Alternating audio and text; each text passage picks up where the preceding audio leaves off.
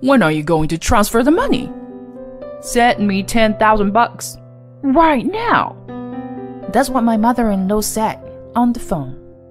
I'm in the middle of my husband's funeral. That's none of my business. She told me to transfer the money immediately. I ignored her and hung up the phone, and she came directly to me. But she was surprised.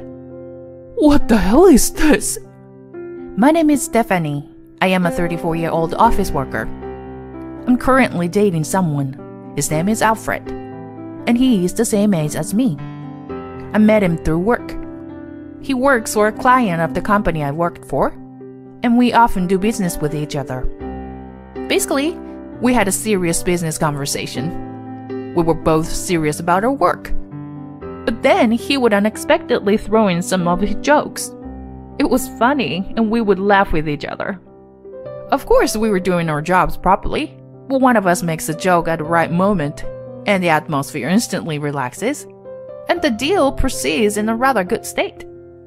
It was a drinking party that brought us close together. There was a time when the companies where my husband and I both work had a large-scale project. Of course, my husband and I participated in the project, as did many other employees. We all worked together to make the project a success, and a big party was held as part of the action. We exchanged personal contact information, and we started to keep in touch with each other, going out for drinks, going out on dates, and so on. We have been dating for about 2 years now, and we are still in love and have fun every day. We're both independent because we both focus on our jobs, and I think we have a good chemistry. Then one day, he proposed to me. I can't imagine my future with anyone but you. You're such a part of my life now. Will you marry me? Yes, I'd love to. And so we are married. I'm so happy that I was going to marry the man I love. After that, we went to meet each other's parents, and he looked a little unhappy. What's wrong? Did something happen? No. Actually, there's something I wanted to tell you. I've explained to you before that my parents are divorced, right? I've actually been sending money to my mom every month since I started working for the company. I see. Oh, yeah, about 1,000 a month. What? That much? Yeah. But of course I'm not going to bother you after we're married. Since we're going to live together as a couple, I thought I should let you know in advance. I see. He only briefly explained that his parents are divorced due to his mother's infidelity. His father took him in. Even so, he still saw his mother sometimes and kept in touch with her after he entered the workforce. His mother has asked him to send money to her because she is now single and has a hard time making ends meet. Even though his mother betrayed them, he stayed with her until he was in the 3rd grade of junior high school, and his mother used to cook and feed him every day, raising him with love and care. When I was playing softball, she always came to watch her team practice. She prepared orange juice for everyone and drove us to the games. My dad was too busy with work to spend time on those things, so I owe a lot to my mom. People might say that he's bad situation where he is being robbed, but still he was treated well by his mother in the past. He feels he owes his mother a debt of gratitude and wants to repay it. That's why he keeps sending money to her.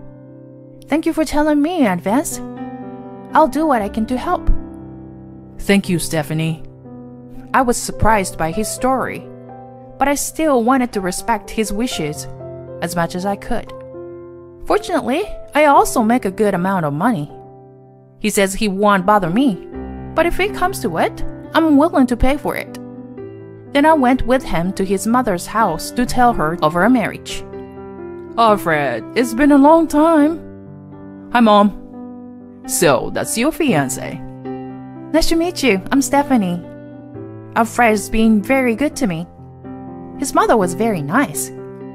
Alfred is finally getting married. I was worried because he never talked about it. Stephanie, thank you for marrying my son.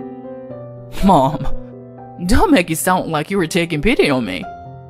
Oh, because when I was your age, you were already in the 9th grade. That's a pretty late marriage for me. His mother had Alfred when she was 19, according to the story. She's 53 now, so she looks very young. Well, she seemed to spend a lot of money on beauty, so she looks young. But after I met his mother, I went to see his father.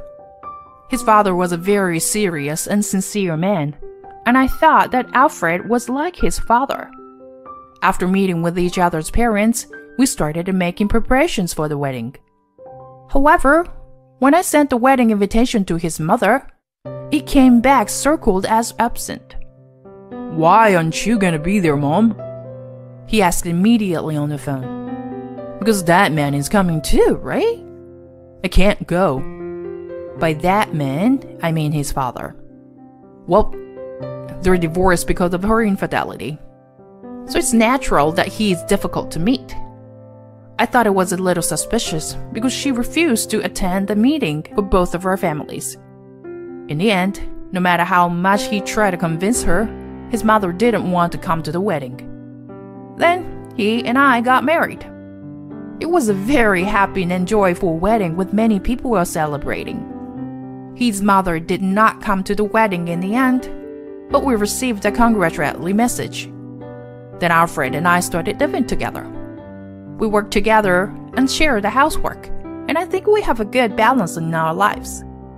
He was raised by his father since high school, so he himself was often in charge of cooking. So he can cook well and has a lot of dishes he can make.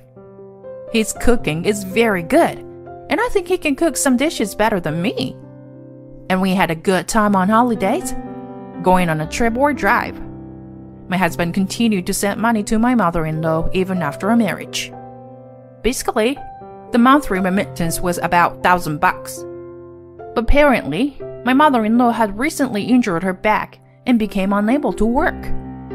Therefore, my husband received a call from her asking him to increase the amount of money he sends home. He was worried about my mother-in-law, so he decided to increase the remittance. Therefore, he increased it from $1,000 to $1,500 a month. My husband works for a large company, and he has a high income. However, it must be quite difficult for him to send $1,500 a month to his mother. I decided to pay more for our living expenses.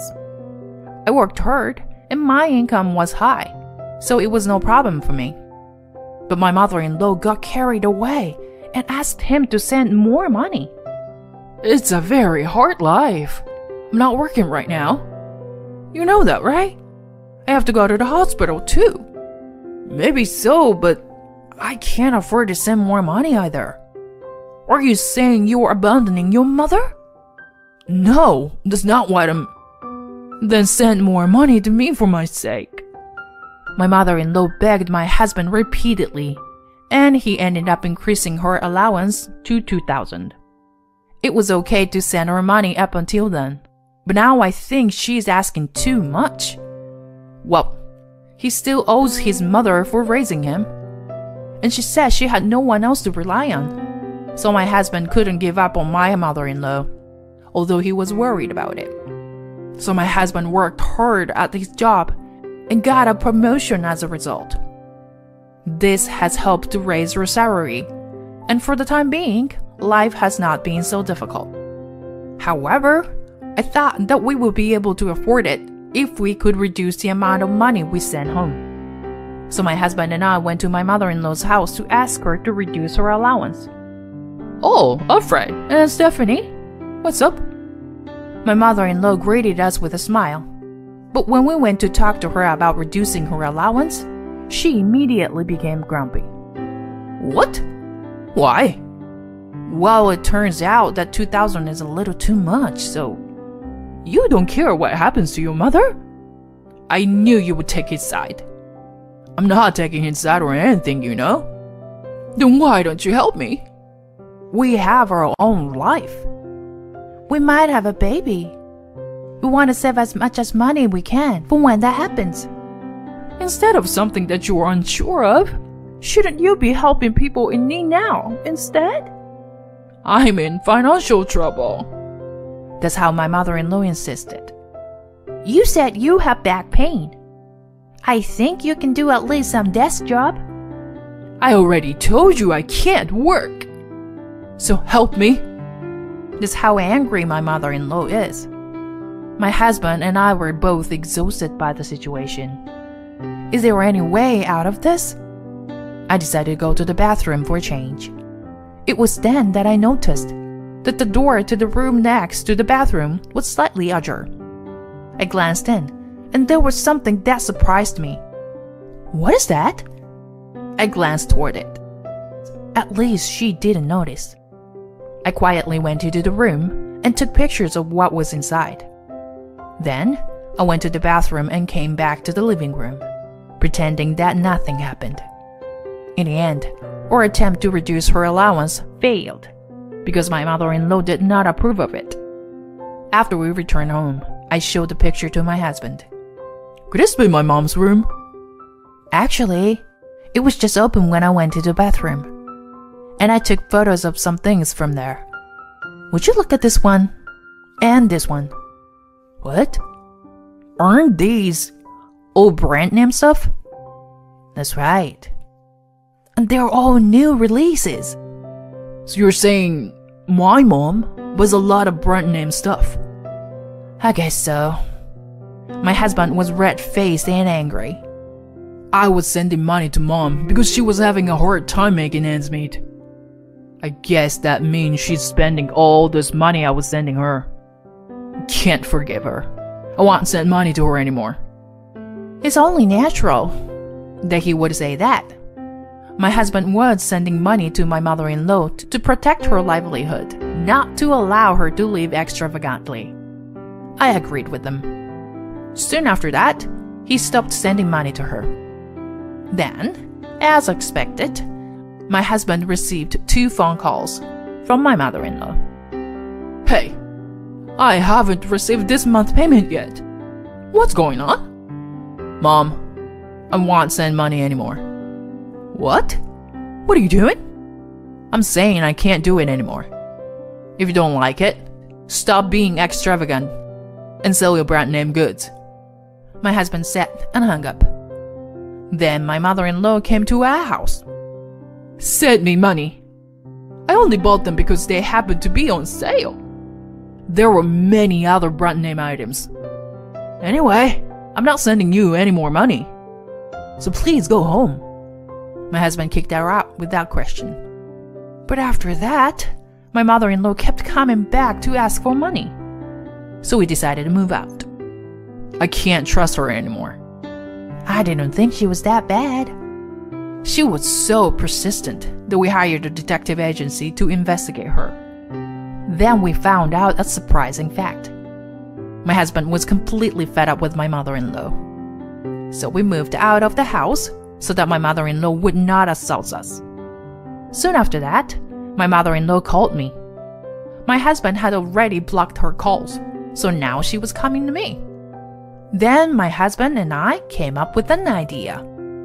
A few days later, I finally answered my mother-in-law's phone. Hey, when are you going to transfer the money? Do you know how many months it's been? 5 months! 5 months! How can you expect us to send you $2,000 a month for 5 months? Send me $10,000 quickly. I then told my mother-in-law. I'm in the middle of my husband's funeral. What? Funeral? Yes. My husband just recently passed away. Then my mother-in-law said something surprising. That's none of my business. What? Just transfer the money. Are you really saying that? Is money more important than your son's funeral? Of course. Money is more important. Even though you had an affair, he felt indebted to you for raising him, so he sent money to you even after he entered the workforce.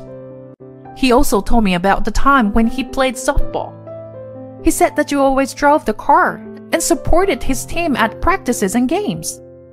When I explained this, my mother-in-law snickered. He had it all wrong.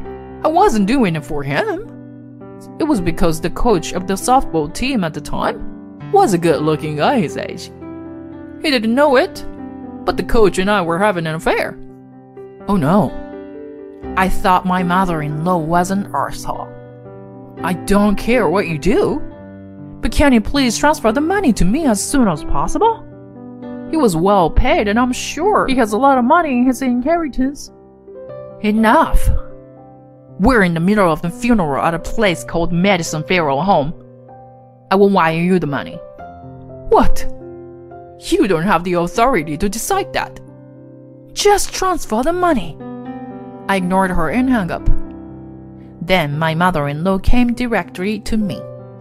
Hey, I'm here because you didn't transfer the money. My mother-in-law came to me with a loud voice, and she was surprised with her eyes wide open. What? What does this mean? So you came. What? Afraid? And my mother-in-law looked around at the people there with a pale face. There were several people there, all of whom had been tricked by my mother-in-law into giving her money. I asked the detective agency to investigate, and they found out about that. Just recently, they had lost contact with my mother-in-law, and so there was no way to get her to return the money. So my husband and I came up with a plan to call my mother-in-law here. I expected her to come to the funeral, but I didn't expect her to talk like that. As a result, my mother-in-law came, but the damage to my husband must have been immeasurable. However, my husband seemed to be rather relieved. I now understand that I was not important to my mother. So I'm going to stop caring about her too. I want you to give back the money you owe these people, and the money you took from us. That's impossible. Okay? Then I have to go to the police. The police? Yes, because what you're doing is stealing. Now you're moving in with some young guy and paying for him. That's what we found out. We can talk to that guy if you want. Don't bother Edward. I feel sorry for you. You can either go to the police or you can give the money back. Just make a choice. My mother-in-law slumped down on the floor, her face pale. She finally gave up and chose to return the money. We all went to my mother-in-law's house to prevent her from running away and retrieved all the brand name goods. We immediately sold them and turned them into money. My mother-in-law first used the money to pay back the people to whom she owed money. But it was still not enough to cover the money that my husband had been sending her, so he contacted a certain person. It was my mother-in-law's brother. Her brother runs the family's auto body shop. We explained the situation to him and asked him to put my mother-in-law to work. He had always been very fond of my husband, and he always did whatever my husband asked. And this time, my mother-in-law had done something terrible. So he said that he is responsible for punishing his sister and forced her to come out and help him with the family business. My mother-in-law tried to escape many times and moved into her young boyfriend's house. When my husband and my mother-in-law's brother went to talk to the guy named Edward, he immediately threw my mother-in-law's belongings out of the house, saying that he didn't want such a troublesome old woman. To me, she was just like a matron who gave me money. My mother-in-law was shocked to hear that from the guy to whom she had paid a lot of money. So my mother-in-law's brother took her out and put her to work to make sure she couldn't run away from home. In exchange of giving my mother-in-law food and shelter, she made sure that all the money she earned went to my husband. Things are going well for now, but my husband and I will continue to keep a close eye on my mother-in-law because she might do something wrong in the future. I will continue to be close to my husband and spend happy days as a married couple.